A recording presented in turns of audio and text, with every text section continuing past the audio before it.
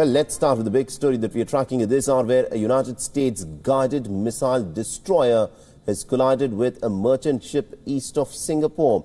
A statement released by the 7th Fleet of the American Navy has said that the ship has sustained some damage, and also a search and rescue operation is underway following the mishap. Now, the accident happened roughly at about 5:24 a.m. local time when USS John M. McCain collided with a merchant vessel in the waters near Singapore. Now, the American guided missile destroyer was heading to Singapore for a routine visit, is what is being reported. Now, this is the second time in 2 months that an American vessel has collided with another ship.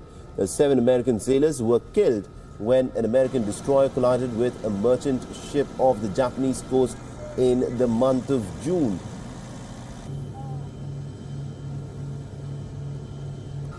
So this is the breaking story that we are tracking at this point of time, where a U.S. Navy destroyer has collided with a merchant ship. Merchant ship near the coast of Singapore is what has been reported. This is the second such incident that has been reported in recent months.